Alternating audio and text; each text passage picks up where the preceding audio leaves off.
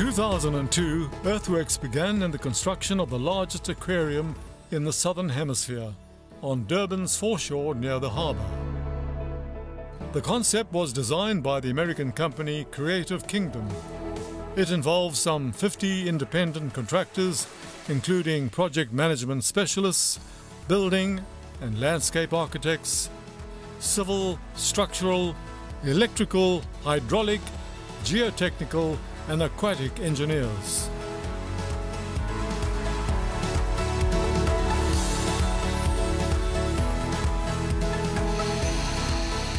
The park's overall design incorporates strong local themes, bringing a multicultural Durban flavour to the marine world. This includes the iconic 1920s cargo shipwreck, which is seen here taking shape.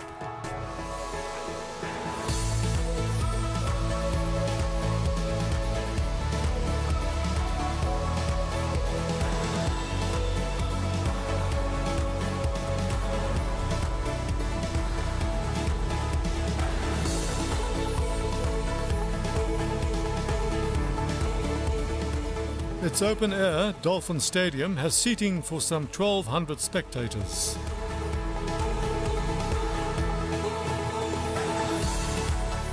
Among its team of architects was Bruce Douglas, a director of Urban Edge Architect. What you can see behind me is the beach restaurants that are currently on construction. Next to that is the ship, which will also contain some restaurants. The location of these restaurants are right on the beach edge, only separated by a beach promenade between the actual restaurants and the sea space itself. Below the restaurants, we're going to have a zone that will be activated for beach activities, which would include surfing, kite surfing, kayaking, all the other activities that you would normally associate with a beach, like this very, very sheltered area we have here at Vetchi's Pier in front of Durban, which is probably about the most sheltered portion of the beach that we have. Among the specialist hydraulic engineers was Martin Bright. Currently behind us is the pier, which forms part of the seawater extraction system. This extraction system is unique in that we are going to be using the seabed, which will act as a natural filter and be cleaned by the sea.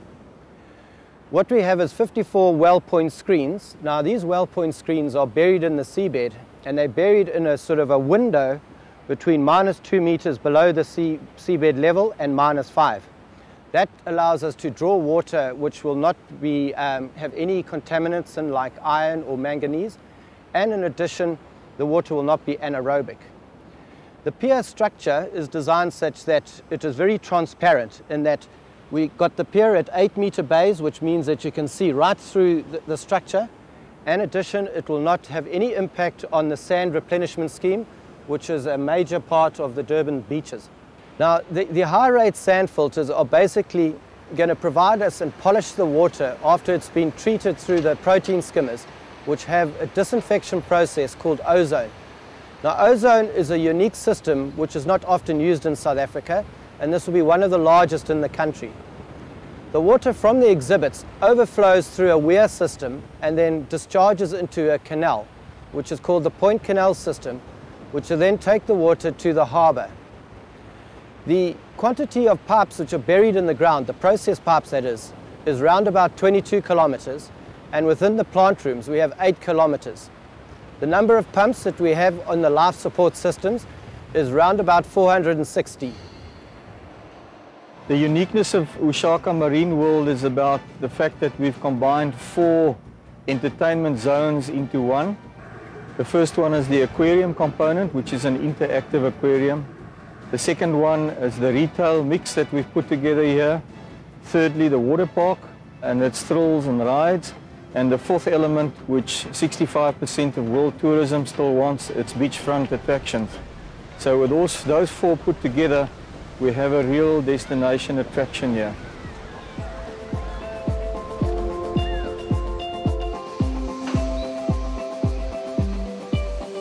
The retail section has a strong Zulu atmosphere that is unique to this part of the world.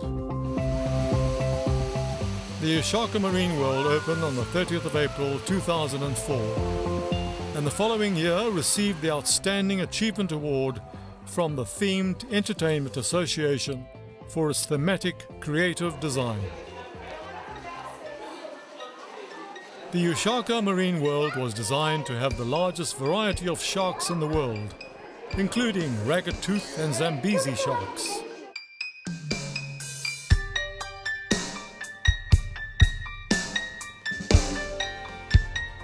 And also to accommodate more than 350 species of fish and other sea life.